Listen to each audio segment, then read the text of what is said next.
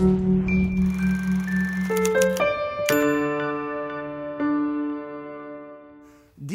is a very powerful tool for telling us where we all came from, how we got there, where we are going. The Roots Project is an effort scientifically to connect blacks of this hemisphere with their ancestral groups in Africa. And it started off as a personal endeavor. I decided to start testing my own DNA. It's an American thing to know what your origins are. The Roots Project has collected a database of about 5,500 African-American DNA profiles.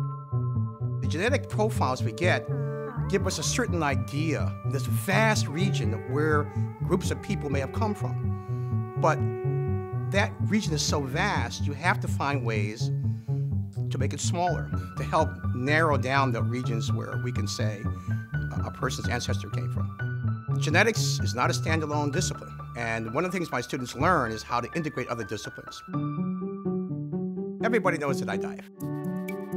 From scuba diving, I've learned the power of the ocean, the beauty of the ocean, and I think that this is what induced me to develop a way of looking at slave ships which were sunk in their transatlantic voyage.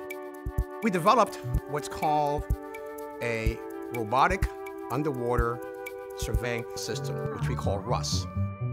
We're going to be looking at sunken ships and take a hard look at what's inside to get a better idea where the ship came from.